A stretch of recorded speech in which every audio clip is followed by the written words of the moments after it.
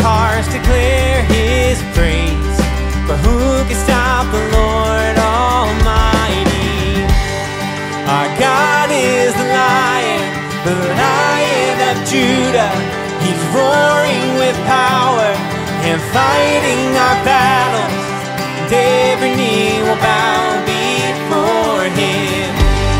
Our God is the Lamb that was slain for the sins of the world. His blood breaks the chains, and every knee will bow before the Lion and the Lamb. And every knee will bow before Him.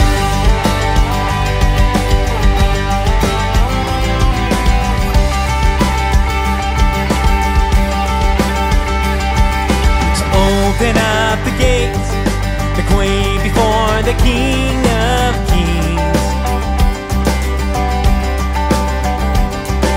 The God who comes to save is here to set the captives free. But who can stop the Lord Almighty? Our God is the Lion of Judah. He's roaring with power and fighting our battles. And every knee will bow before Him.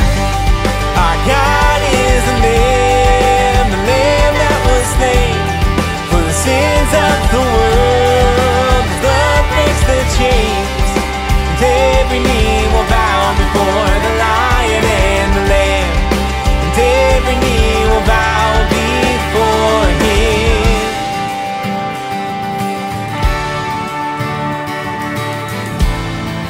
Who can stop the Lord Almighty? Who can stop the Lord Almighty? Who can stop the Lord Almighty? Who can stop the Lord Almighty? Who can stop the Lord Almighty? Who can stop the Lord? Our God is the Lion of Judah. He's roaring with power and fighting our battles. And every knee will bow before Him. Our God is the Lamb that was slain for the sins of the world. His blood breaks the chains, and every knee will bow before the Lion and the Lamb. And every knee will bow before Him.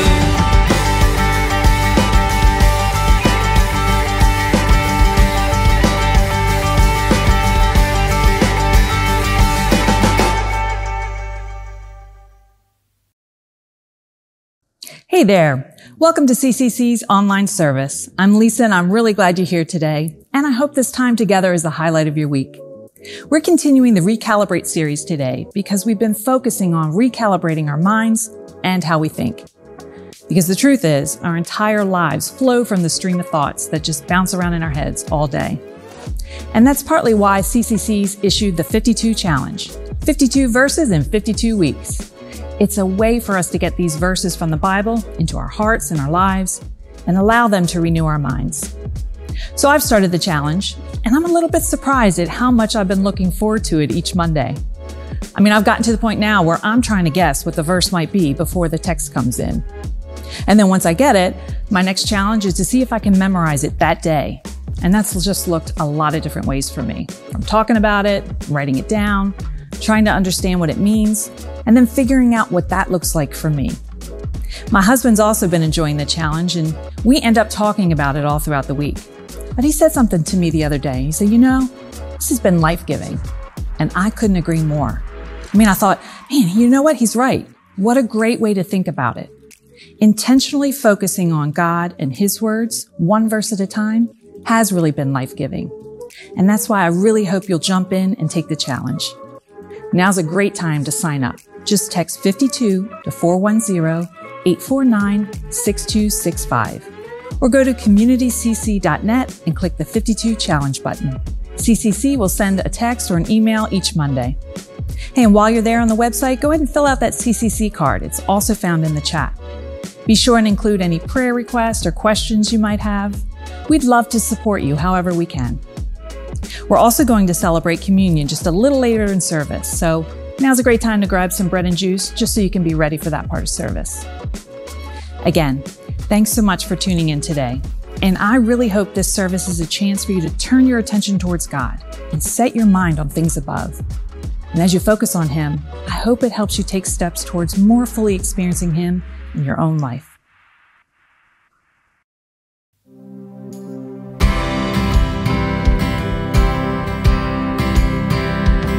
You are good when there's nothing good in me. You are love on display for all to see. You are light when the darkness closes in. You are hope, you have covered all my sin.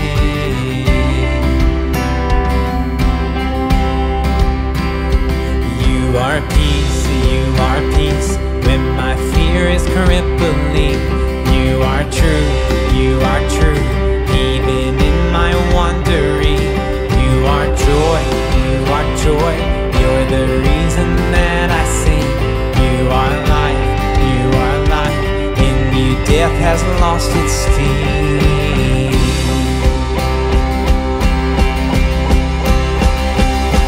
Hey, Lord, I'm running to your arms, I'm running to your arms. The riches of your love will always be enough. Nothing compares to your embrace, the light of the world forever reign. You are more than my words will ever say. You are Lord, all creation will proclaim. You are here, in your presence I'm made whole. You are God, of all else I'm letting go.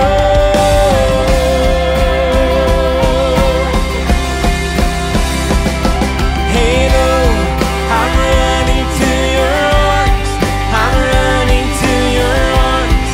The riches of your love will always be enough.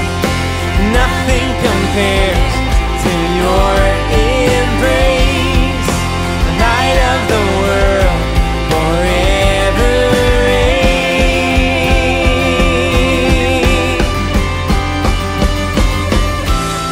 My heart will sing no other name. Jesus,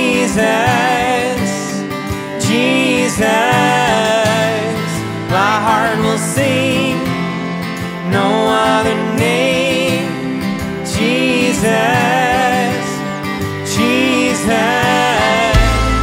my heart will sing no other name. Jesus, my heart will sing no other name. Jesus,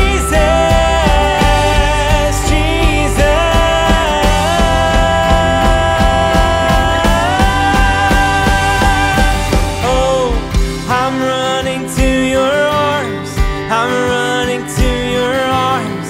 The riches of your love will always be enough. Nothing compares to your embrace, light of the world forever reign. I'm running to your arms, I'm running to your arms. The riches of your love will always be enough. Nothing compares to your embrace.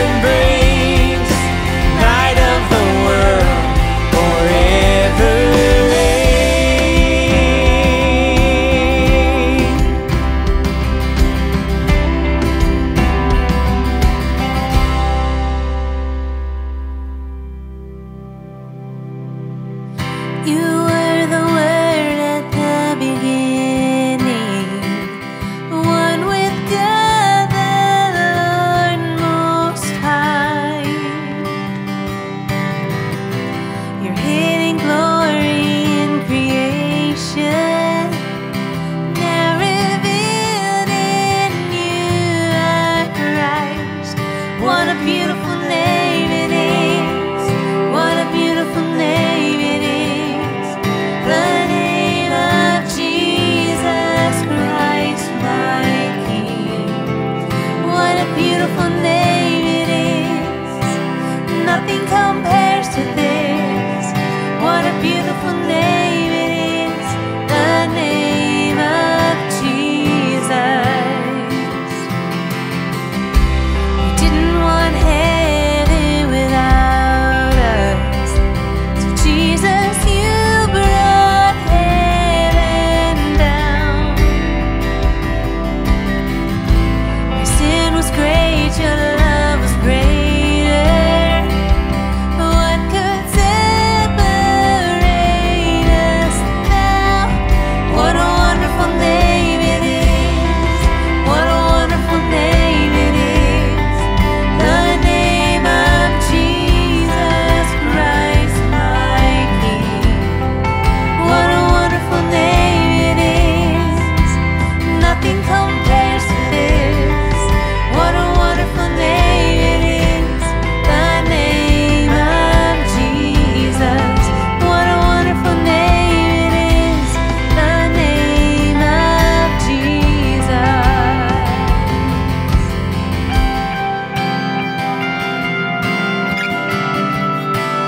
Death could not hold you. The veil tore before you. You silenced the boast of sin and grave. The heavens are roaring. Praise of your glory. For you are raised to life again. You have no rival. You have no equal. Now and forever, God, you reign. Yours is the kingdom. Yours is the glory. Yours is the name above all names. What a powerful name it is. What a powerful name it is. The name of Jesus Christ, my King. What a powerful name it is. Nothing can stand against. What a powerful name it is. The name of Jesus. What a powerful name it is. The name of Jesus. What a powerful name it is. The name of Jesus.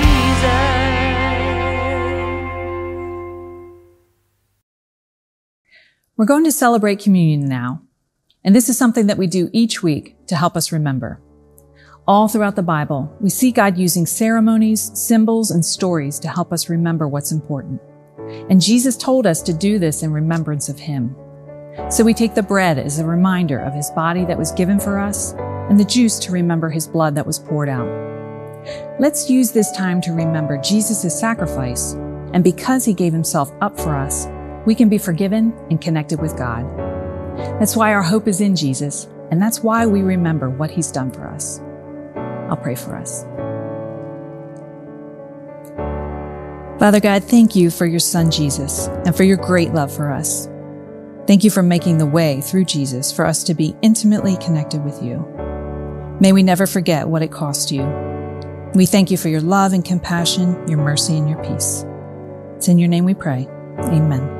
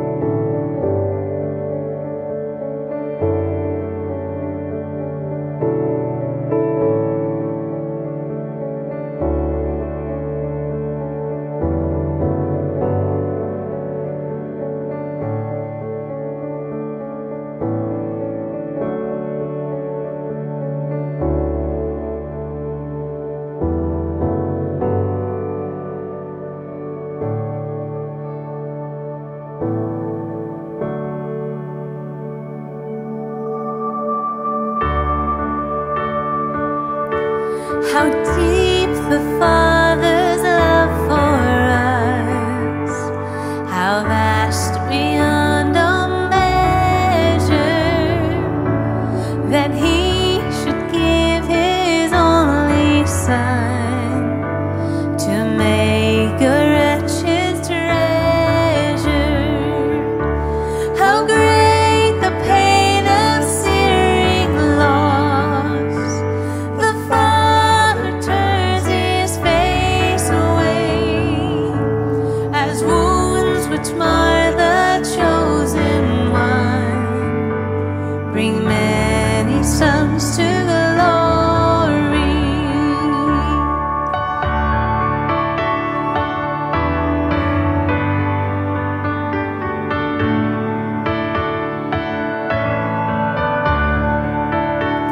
Behold the man upon a cross, my guilt upon His shoulders.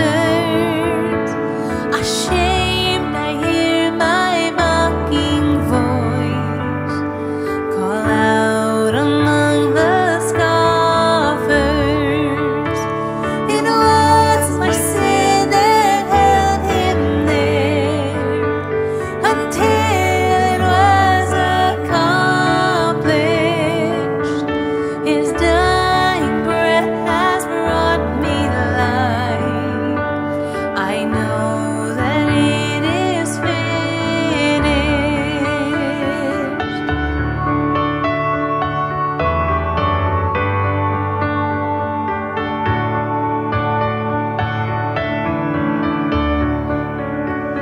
I will not boast in anything,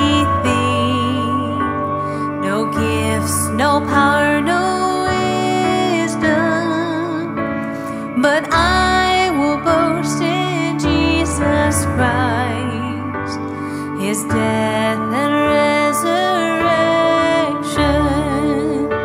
Why should I gain from His reward? I cannot give answer, but this I know with all my heart: His wounds have paid my ransom. But this I know with all my heart: His wounds have paid my ransom.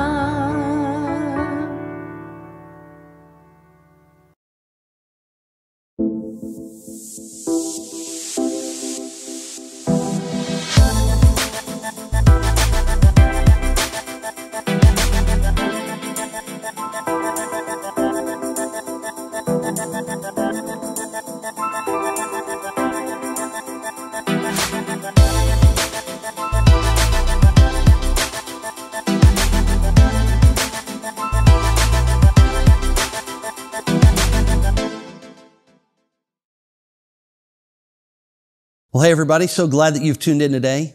I really believe there's no better investment of your time than when you're checking out the things of God. My name's Joe Wilson, and I'm one of the pastors at CCC. And today we're wrapping up a teaching series that we're in called Recalibrate.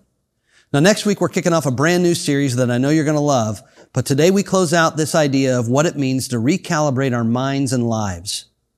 Now, when you say recalibration, it kind of assumes that you were actually calibrated at some point. That when you came off the factory floor, so to speak, you had certain presets. And these presets had you wired in such a way that you were really open to the things of God. You were born with a natural curiosity about Him. The first time you marveled at a sunrise or sunset, you were wired to think of Him. Your original calibration had you positively disposed to God.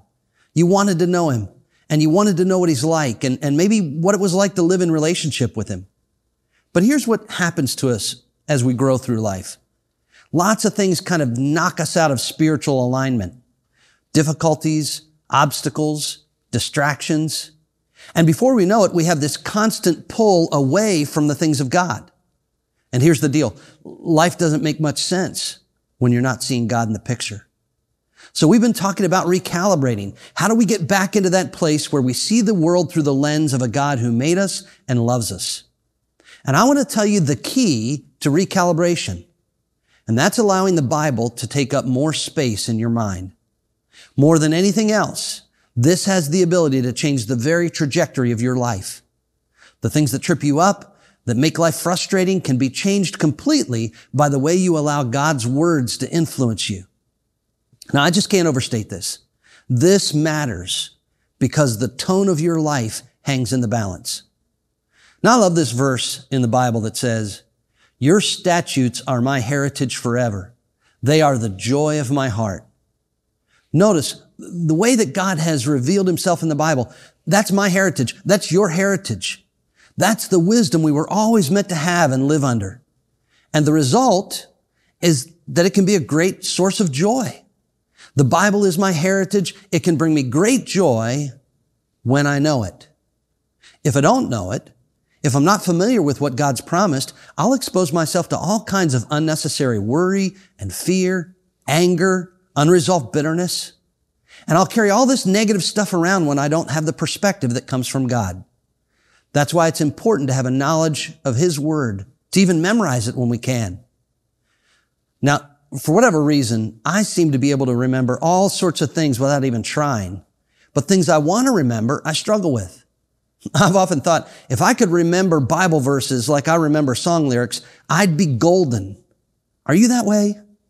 I can remember being a kid trying to remember all the words to Hot Rod Lincoln. I didn't know what half of them meant. And it probably looked weird to have a 6-year-old saying, "My pappy said, son, you're going to drive me to drinking if you don't stop driving that Hot Rod Lincoln." But I thought the song sounded cool, and I liked knowing the lyrics. When the movie Braveheart came out, I watched it a lot. It's hands down the movie I've seen the most in the theater. Remember when we used to go to the theater? I've seen that movie like at least 25 times, at least 5 times in the theater, probably more. I started to know the dialogue as well as the actors. You get the point. I can remember song lyrics and movie lines, but then I trip up on the 23rd Psalm, which promises me the presence of God in my darkest moments. And that's probably a little bit more important than the lyrics to the Beatles' Yellow Submarine. Now, why am I bothering with this? Why is this even important? Why am I even worried about remembering what the Bible says? Because I want to live a life that matters. I want to live a life that allows me to know God fully and to be fully known by Him. I want to live an effective life. I don't want to just take up space and time and use up resources and die. I want my life to matter. And the way I know what's important is by knowing God's Word. But we've got this problem. There's something that gets in the way of that. There's competition for our attention. We have a spiritual enemy that tempts us to make life just this selfish endeavor, my wants and my desires and my greeds. And our spiritual enemy is attacking the one place that controls us, our minds.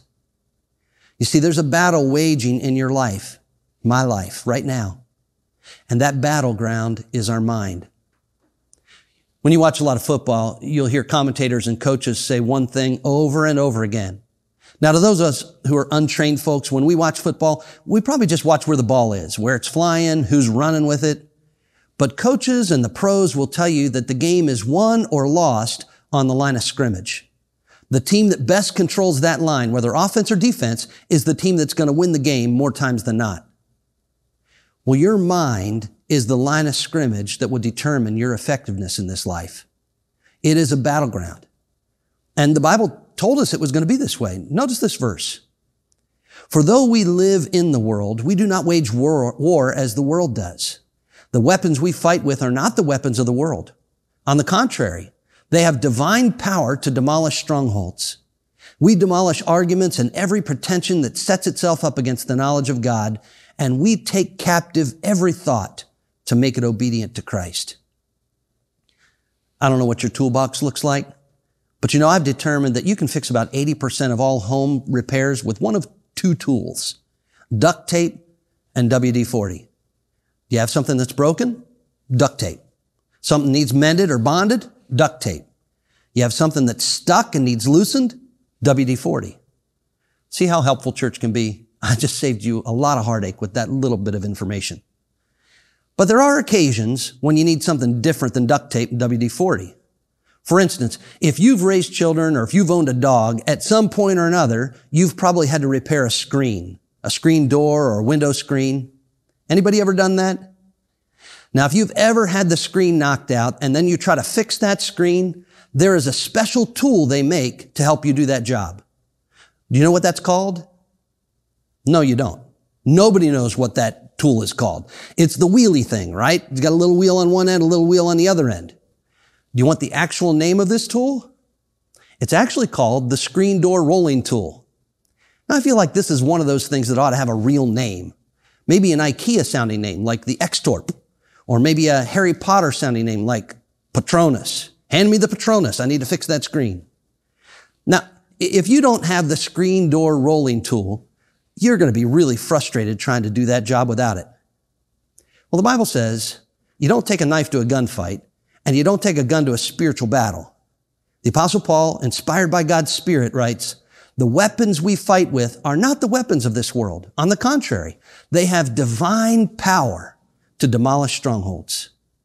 When I'm faced with anger, rage, bitterness, fear, worry, uncertainty, lust, greed, selfishness, I need divine power to break down strongholds.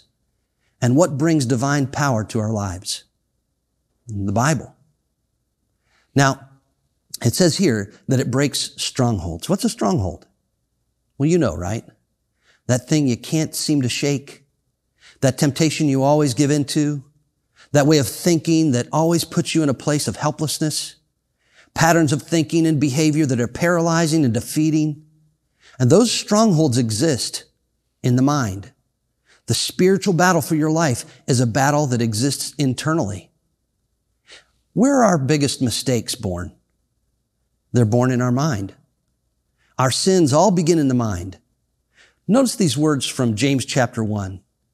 Each person is tempted when they're dragged away by their own evil desire and enticed. And then after desire has conceived, it gives birth to sin, and sin, when it's full grown, gives birth to death. Notice that there's this gestational cycle to our sin. It gets conceived. Desire grows. And that leads us to behaviors that take us away from God and towards death ultimately. Now we see this illustrated for us the very first time that people reject God's leadership. Adam and Eve are walking in the garden on earth, a place of beauty that God had created for them. And they're tempted to eat the fruit of the tree that God has forbidden, but they're enticed. And notice this verse from the very first book of the Bible. When the woman saw that the fruit of the tree was good for food and pleasing to the eye, and also desirable for getting wisdom, she took some and ate it.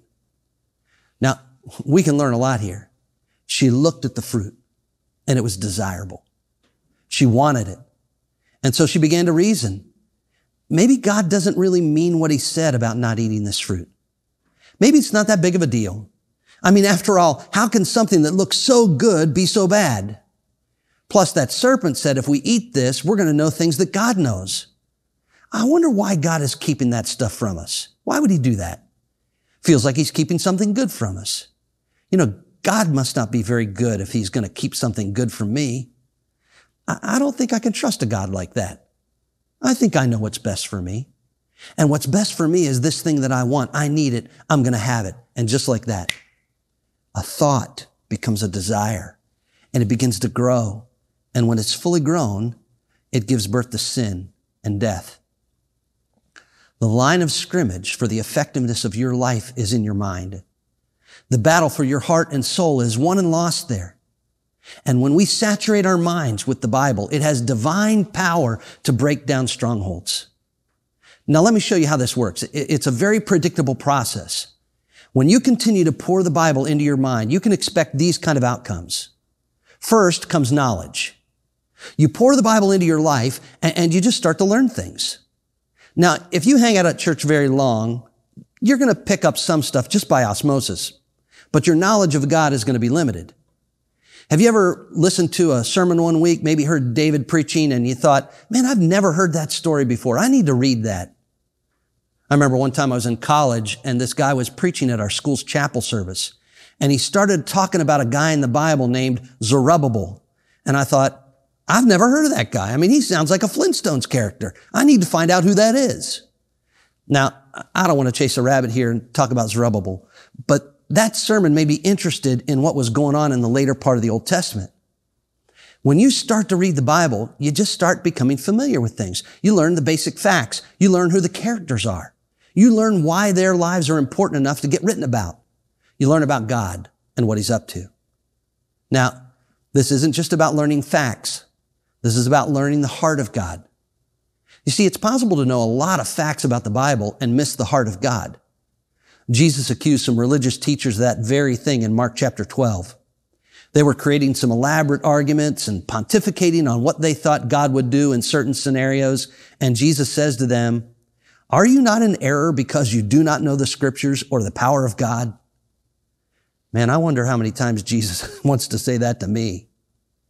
Just knowing what the Bible reveals about God gives me a great head start in living effectively. But here's what happens. The more we pour the Bible into our minds and it gives us knowledge, it leads us to perspective. It's what the Bible calls in other places wisdom. You not only know the things of God, but you begin to look at life from His perspective. In knowledge, you want to know the Bible. In perspective, you begin to have the heart and the mind of God. And when I begin to have the mind of God, it affects how I see the world around me. Notice again how the Apostle Paul words this in 2 Corinthians chapter 5. So we've stopped evaluating others from a human point of view. At one time, we thought of Christ merely from a human point of view. How differently we know Him now. You know, most of us go through life viewing other people as bit players in the story of our lives. We're the star and they're the extras. We can have a really selfish point of view. But God's perspective helps us to see that life isn't my story. It's really God's story. And Jesus Christ is the star of the show. And we view everyone else in light of Him. And when I see people that way, I'll treat them differently. When I see that life isn't all about me, it changes how I face success, failure, even how I define those things. I begin to see that people who don't know this God of the Bible, well, there's a limit on how good life is going to be for them if they don't get to know Him. In fact, I need to spend a significant amount of my life helping other people find their way back to Him. Perspective changes how I live, and it gives me a why for life. Now, there's a third outcome that occurs when I pour the Bible into my mind. Knowledge, perspective, and then conviction. We develop these godly convictions. For instance, what does God think about human life? When I understand that, I begin to develop convictions about it. That life isn't cheap or common. That everyone's created in His image. What does God think about temptation? What does He think about sin, even specific sins? Well, I begin to develop convictions around those perspectives. Now, convictions are not the same as opinions. Opinions come a dime a dozen. And it's amazing how much people will fight over their opinions. How many of you know someone who's extremely opinionated? If you're with them in the room, don't look at them. We all know people like that. But there are some people who just believe their opinion is always right. And they're experts on everything from bathing the baby to asphalting the driveway. Spend 15 minutes on the social media outlet of your choice and you'll see how passionate people can get about things that really don't matter. Or how strongly they can argue for a point of view that's based on nothing more than just their feelings. But you see, convictions aren't based on feelings. They're based on the truth of the Bible. That's how I can obey God even when I don't feel like it. For instance, you're probably aware that God has teaching in the Bible about sexual ethics. They aren't lengthy chapters, but they seem to be pretty clear. And I want you to notice how this works. If I don't have knowledge of God's teaching on sexual ethics, I won't make wise choices about sex. I'll end up having a lot of pain associated with that part of my life. But knowledge isn't enough. If I only have knowledge but I don't have perspective, I'll think what the Bible says about sex is just silly, unsophisticated, antiquated ideas. I won't understand why those teachings are there. But if I have knowledge of what God says and the perspective of why He says it, I'm going to develop convictions around that. So God says that I'm to be faithful to my wife, that I'm to reserve for her the most intimate places of my heart and body. Now, one of the reasons I'm to do that is because marriage is a metaphor that God has given us to represent His faithfulness to His people. Another reason is that he understands how we're built emotionally. He knows that he's built us for a monogamous marriage relationship that thrives in full commitment. So when you're tempted, it's not about an opinion. It's not even about how I feel in that moment. My conviction transcends that because I understand the mind and heart of God. And that process happens every time you read something in the Bible. You learn it, you gather God's perspective, and you develop convictions. When I read the Bible, I come to know that I'm not supposed to lie. Lying is offensive to God. But let's be honest. Lying can be tempting, right? I don't always feel like telling the truth.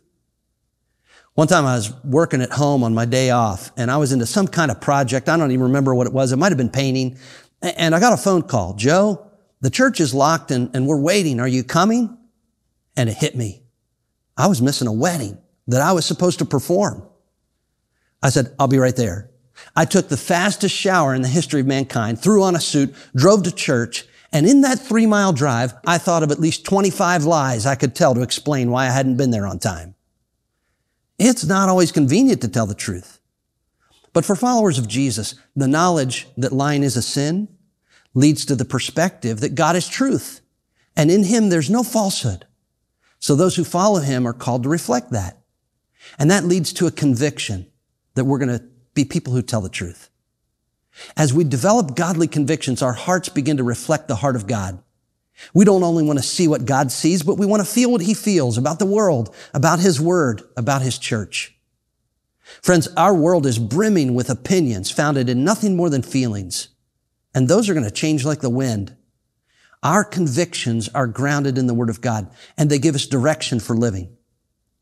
Okay, one more step in the progression, one more outcome of filling our minds with the Bible. We get knowledge, perspective, conviction, and that leads to character. Once we begin to develop our convictions, we start acting on those convictions.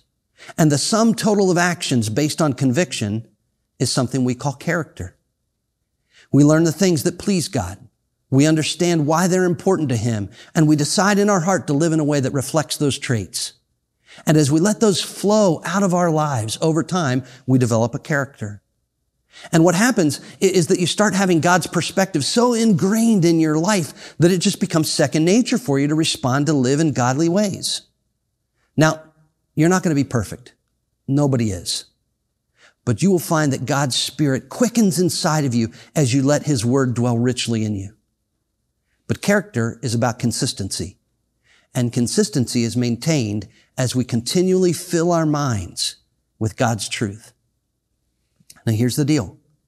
This whole thing starts in the mind. Do you remember a guy by the name of Payne Stewart? Payne Stewart was a professional golfer. On October 25th, 1999, he boarded a Lear jet in Orlando, Florida with 5 friends on his way to a golf tournament in Texas. The plane took off without any incident. After 13 minutes into the flight, they were cruising at 25,000 feet of altitude. An air traffic controller came over the radio and said, "You're cleared to go to 39,000 feet. No response. Silence. The instruction was repeated again. Nothing back. After several minutes of trying to reestablish radio communication, some Air Force F-16s were scrambled to try to see if they could get up in the air and find out what was going on with this Lear jet. A couple of these pilots were flying as close as 50 feet away from that Lear jet, looking inside to see if they could see any movement, any life, anybody. But you see, what had happened is the cabin had lost pressure, and the 2 pilots and the passengers had gone unconscious and then died from a lack of oxygen in minutes.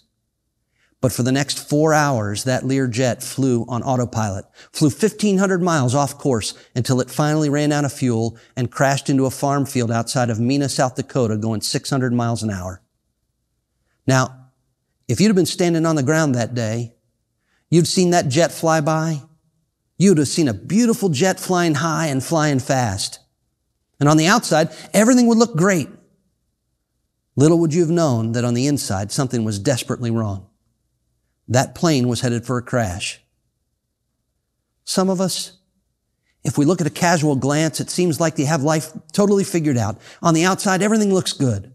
Good job, nice car, nice neighborhood. but inside, off course. Something is horribly wrong. You're in desperate need of a course correction. And if something doesn't change, you're going to crash. And the way to recalibrate is in the battle for your mind. Let God have his way in your thought life. Fill your life with God's word. Take that 52 challenge. It's such an easy step to take. Low risk, high reward. There's no cost. There's no pop quiz at the end. But when you sign up for this, you'll either get a text or an email with a short snippet from the Bible once a week for a year. And now if you read those verses, dwell on them. Read them multiple times in the week. Try to memorize them. You'll develop a deeper love for God and a hunger to know him even more. Marinate in God's word and you'll come to know it better. And it'll change your perspective and help you form godly convictions. And it'll develop your character. And friends, as that happens, that's a life worth living. Let's pray about this. Father in heaven, there are just times in life when things don't make a lot of sense. And usually that means we just need more of you in our lives. I pray today that you'd give us self-awareness when we're drifting so that we can recalibrate and we can get our mind and our heart right with yours. And give us courage to take those steps. We pray in the name of Jesus. Amen. Thanks for engaging from home today. I hope this online service was helpful and encouraging. And if you'd like to contribute towards helping people find the way back to God here at CCC, you can text CCC Whitemarsh to 77977 or go to communitycc.net and use the Give tab.